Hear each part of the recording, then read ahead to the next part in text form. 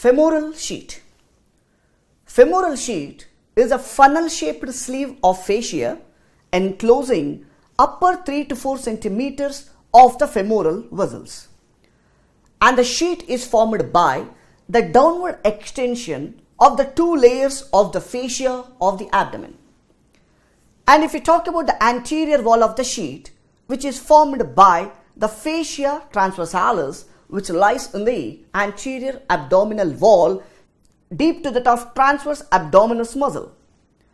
And the posterior wall is formed by the fascia iliaca, which covers the iliacus muscle.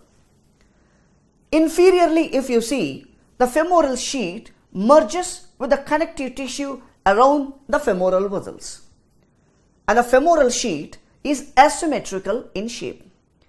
As you can see, the lateral wall of the femoral sheath is more vertical and the medial wall is more oblique, which is directed downwards and laterally. And the sheath is divided into 3 compartments by means of septa. The first one is called as the lateral compartment, which is also called as arterial compartment. The lateral or arterial compartment of the femoral sheath contains the femoral artery as well as the femoral branch of genitofemoral nerve.